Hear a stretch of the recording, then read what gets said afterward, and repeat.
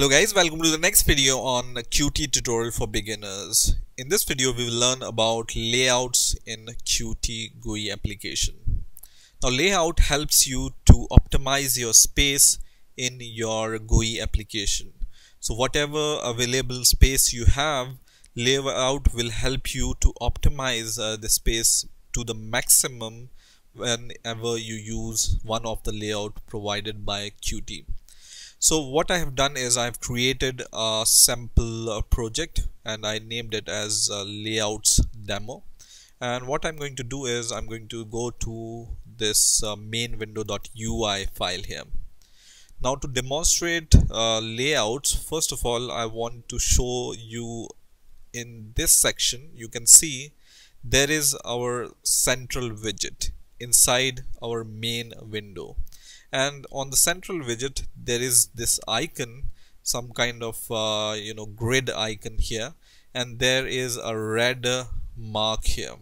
That means whenever you create your GUI application for the first time, it doesn't have any default layout, right?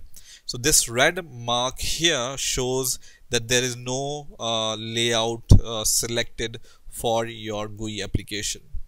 Now in order to give any layout to your GUI application, you can see there are some layouts here: vertical layouts, horizontal layouts, grid layout, and form layout, right? So these are the four most basic layouts in Qt you can use.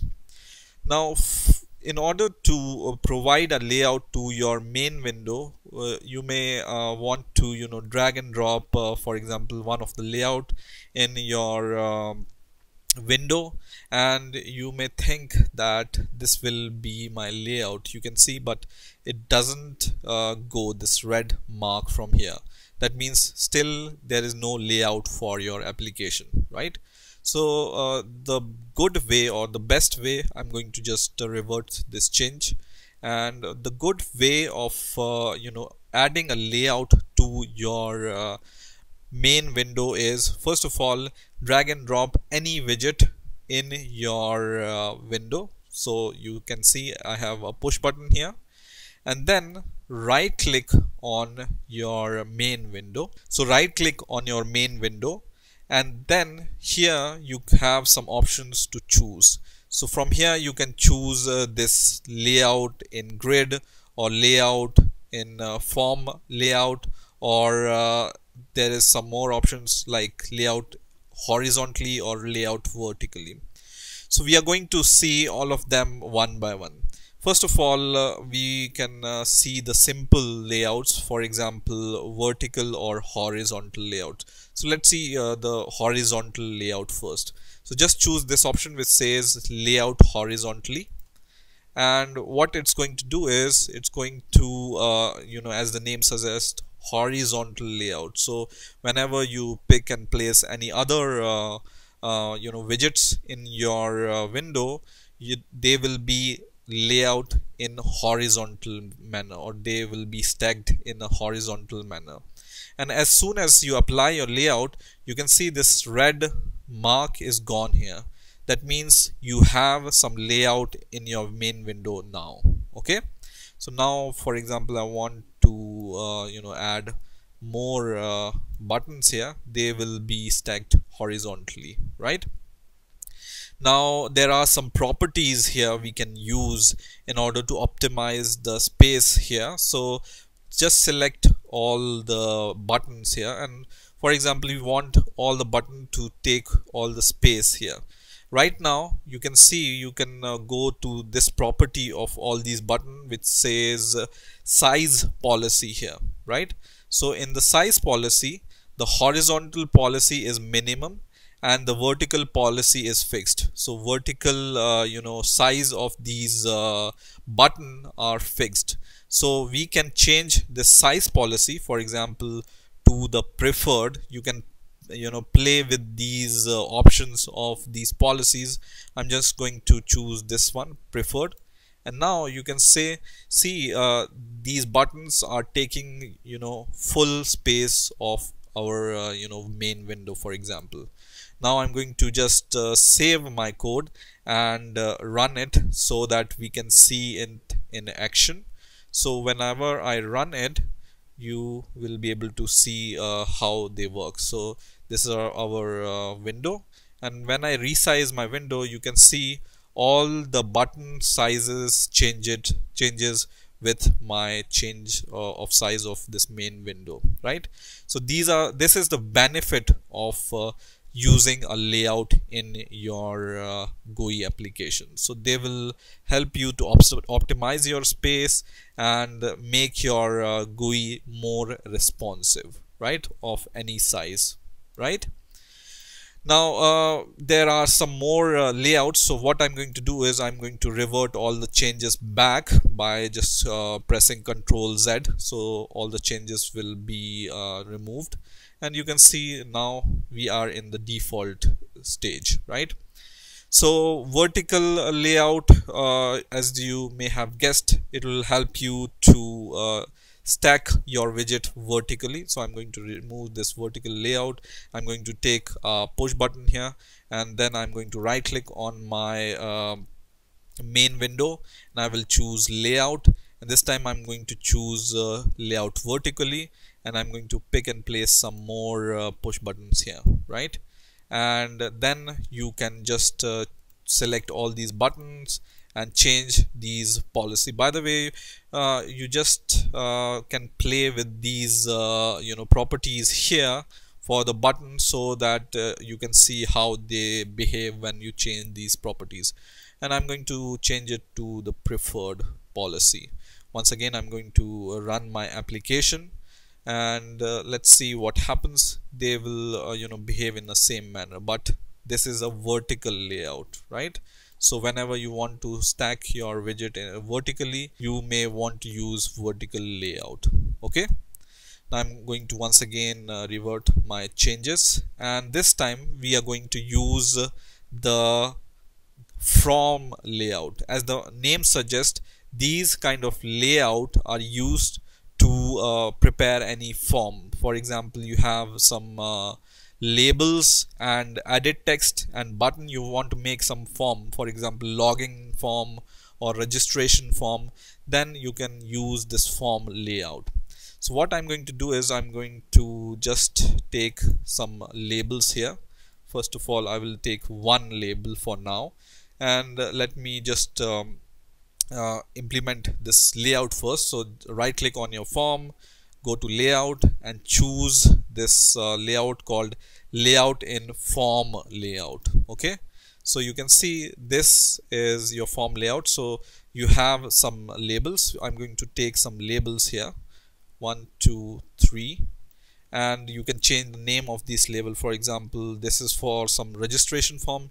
You can change the name as for example name, surname, for example, and age, or you can add more fields here, right? And you can use a line edit. These all widget I'm going to explain in detail in the later video, what is line edit or labels or other things. But just for now, just be patient, and I just want to explain you how these layout works in Qt. So you can see I'm picking and placing these line edits here. So whenever you want to make a form kind of layout, then form layout is the best for you. So you can just resize this, and then just save your code and run it, and this will become a form, right? So you see here, and whenever I change this edit text resize itself horizontally, you can see, right? So this is how your form layout works, right? So I'm going to once again revert all the changes here, and now we are going to see the grid layout. Okay, so what I'm going to do is I'm going to once again take some push buttons here. First of all, one, and I'm going to apply the grid layout. So just go to layout and choose the grid layout, and now you can pick and place your widget in the form of grids, right? So for example, I want to do something like this. You can see there is a blue line at the left hand side, so this will place this button at the side of first button, right? Now you can pick and place some more buttons here at the top, like here and here, in the form of grids, right? And then I'm going to choose all the button, something like this, and for them all the vertical policy is fixed, so I'm going to change it to preferred, so they will take whole space of our layout. And then I'm going to save it and run it, so you can see what happens when they are executed. So you can see these sizes are changed at runtime for the button.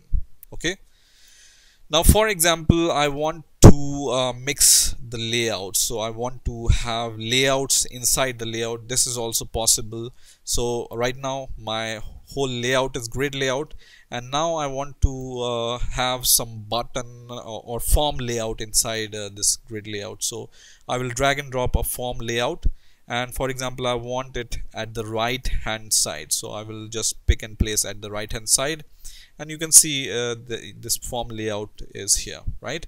So I can resize it, right? And now what I can do is I can make a form out of them, right?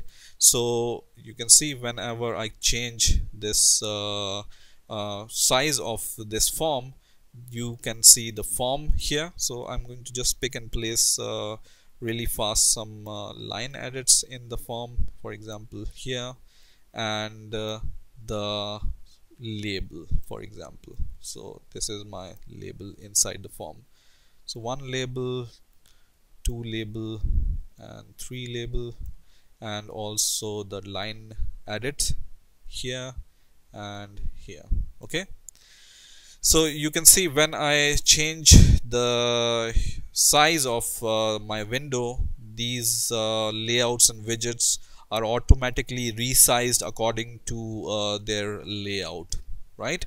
So let's run our app and let's see how they work. So you can see now this is like fitting automatically. Okay, you can once again add some more layouts here. For example, now you want a vertical layout here in just below your form layout, so you can also add this here. Okay, so let's add it at the bottom, and let's add it, for example, here itself. So what I want to say is you can play with these layouts and see how they works, and they could be really beneficial whenever you are designing your GUI application. So always try to use them whenever you can, so that your GUI application can be interactive and responsive, and it can optimize all the space which you have in your main window or any dialog or any other widget, right? So I hope you have enjoyed this video. Please rate, comment, subscribe, and bye for now.